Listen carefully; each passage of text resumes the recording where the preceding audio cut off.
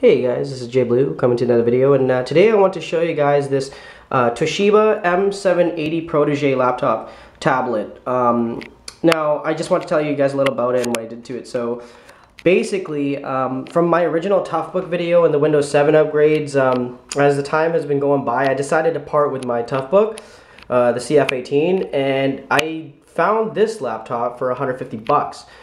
And it's like I said, M780 Toshiba Protege. I had it for quite some time and basically replaced my CF18 with it.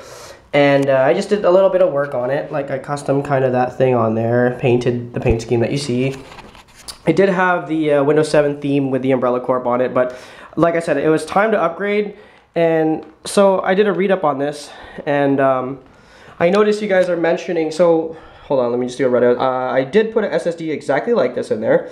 120 gig X-Star SATA 3 SSD. There is an expansion of 360 gigs, I believe, in this drive. It's a spinner though.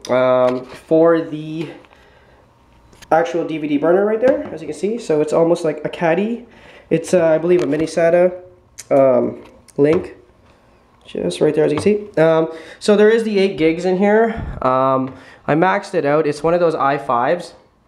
I believe the 560M or 570M. i5 though, you can get them in i7s. And as you can see, I had little stickers, and I covered the fingerprint reader because I never really needed it. But as you guys notice, I am running 10 on it with 8 gigs. Okay, so what I've noticed, there's no backlight keyboard that I can basically get to replace this. But it's okay, I'm fine with that. Now the style, okay, so when you format this too, the drivers SP1 and IE11 have to be in here on 7. And then when you do the upgrade, so you can see that my stylus is kind of just, right?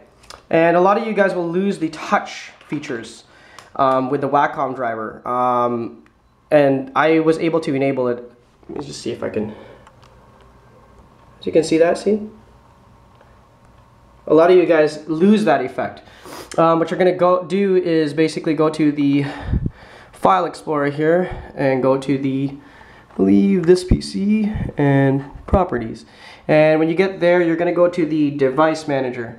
Okay, and what's gonna happen is you're gonna go to, I believe it's Human Interface Device, and the Pen Dual Touch Driver. So Wacom Touch Dual Driver, you're gonna take the driver and update driver, I believe. You're gonna browse the computer, let me choose from a list, and it will be the version that, sorry, let it focus in.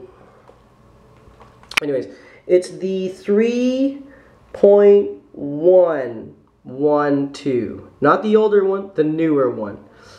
So that's what you're going to use to basically enable the dual touch. It will have to say dual touch of the newest driver. That's what you're going to do to get the touch going again, minus the stylus, the digitizer stylus. So yeah, I basically upgraded this, and I've been using this as a replacement for my Toughbook from back in the day. I was able to upgrade it in Windows 10 quite fairly easy. It's not as everyone's saying, where there's a lot of bugs and whatever. All you have to do is a fresh format, no edits on, oh, sorry guys, no edits on the OS, and then you just straight upgrade to it. As you can see, I don't even have themes on it yet. It's just the wallpapers kind of thing, and just kind of use the way it is. So yeah, I hope you guys like it. That is the Toshiba M780 Protege laptop tablet. I hope you guys like it. I've had this for quite some time now, and it's been very reliable. So yeah, I hope you guys like it. I hope you guys showed you something, and to all you guys with a touch problem right there, I hope this solves it for you. All right. I hope you guys like it. See you guys later.